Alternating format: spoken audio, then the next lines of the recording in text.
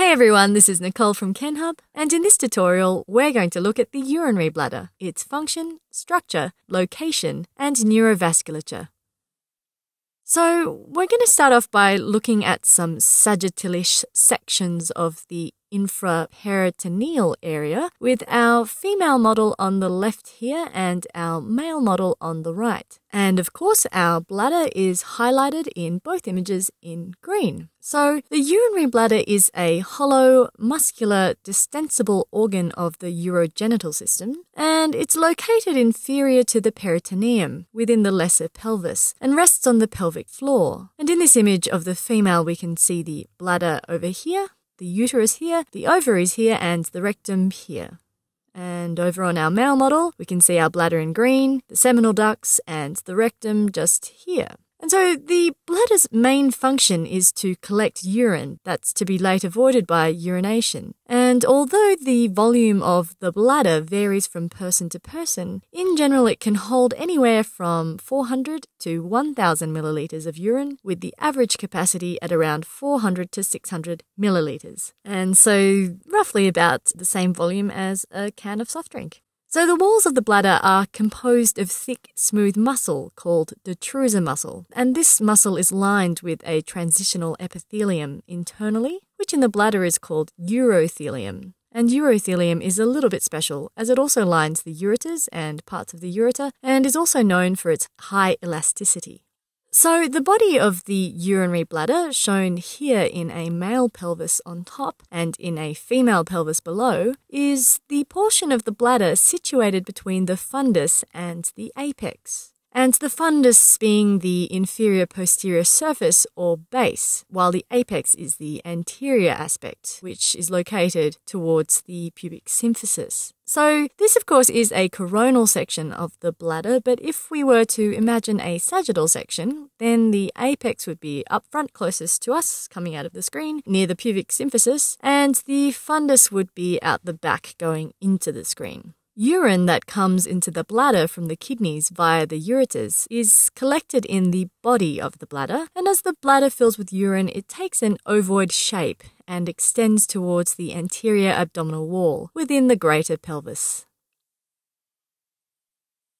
The fundus of the bladder is the inferior part of the posterior wall, or the base of the bladder. And again, we're looking at a coronal section, but just imagine the green section just pointing out into the computer out back. And in males, the fundus is closely related to the anterior wall of the rectum, while in females, the fundus is closely related to the anterior wall of the vagina. And the fundus contains the trigone of the bladder, which we're going to talk about in the next slide. The trigone of the bladder is found on the internal surface of the fundus, and it's an upside-down triangular area of smooth muscle with its superolateral angles formed by the ureteric orifices, which we can see pointed out by these arrows. And these orifices are the openings of the two ureters in the bladder, and between them lies a membranous fold called the interureteral fold. And the interureteral fold is a fold of mucous membrane which has several other names, and these are Mercier's bar, the interureteric fold, or the interureteric crest.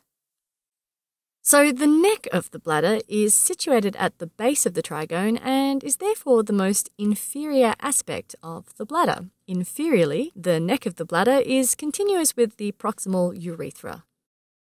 And the urethra, which arises from the neck of the urinary bladder, is a canal for the transportation of urine from the bladder to the external urethral orifice, where urine exits the body. And here we have, of course, our cross-section of the female bladder on the left, and the male bladder and the urethra cross-section on the right. The female urethra is approximately 4 centimeters long, with its external opening situated between the clitoris and the vagina, while the male urethra is much longer and can be divided into 4 parts. The pre-prostatic urethra, which is the initial part of the urethra, and is only about 0.5 to 1.5 centimeters long, and is continuous with the neck of the bladder, which is just here. It's also surrounded by an involuntary muscle called the internal urethral sphincter muscle. The prostatic urethra, which is about 3 to 4 centimeters long, It's continuous with the pre-prostatic urethra, and as we can see, it runs through the length of the prostate. The membranous urethra begins upon exiting the prostate, and it's about 1 to 1.5 centimeters long, and it is surrounded by the external urethral sphincter muscle. And here we have the spongy urethra, also referred to as the penile urethra. And the spongy urethra is the final portion of the male urethra, and it's continuous with the membranous urethra. And this part of the male urethra is the longest, about 15 centimeters, and contains the external urethral orifice. And of course, we can't leave without talking about the blood supply. So the urinary bladder receives arterial blood supply from two branches of the internal iliac artery in both males and females. The superior vesical artery, which supplies the anterosuperior aspect of the bladder, and the inferior vesical artery, which supplies the fundus and the neck of the bladder. Venous blood from the bladder is drained via the vesical venous plexus to the internal iliac veins, and the veins covering the bladder, which are shown in blue in both images, are part of the vesical venous plexus. Innervation of the urinary bladder is provided by the vesical nervous plexus, highlighted in green in both images. So it's probably a good point in our tutorial here to mention the way urine is passed, and which is otherwise known as the process of micturition, as there are two ways that this can happen: via a parasympathetic or reflex action called the micturition reflex, or voluntarily through the sympathetic system.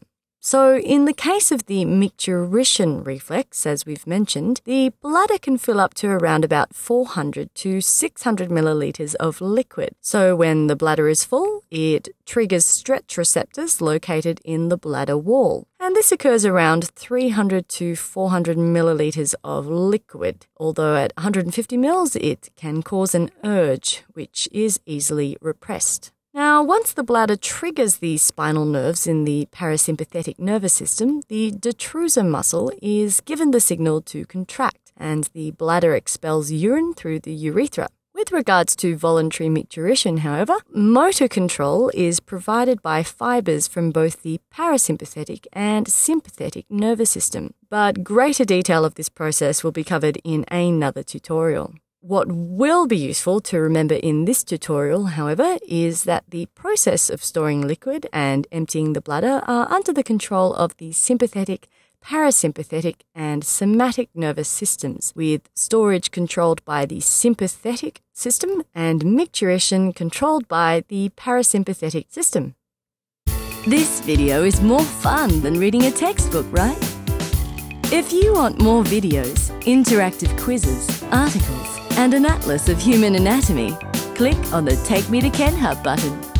It's time to say goodbye to your old textbooks and hello to your new anatomy learning partner, Kenhub. See you there!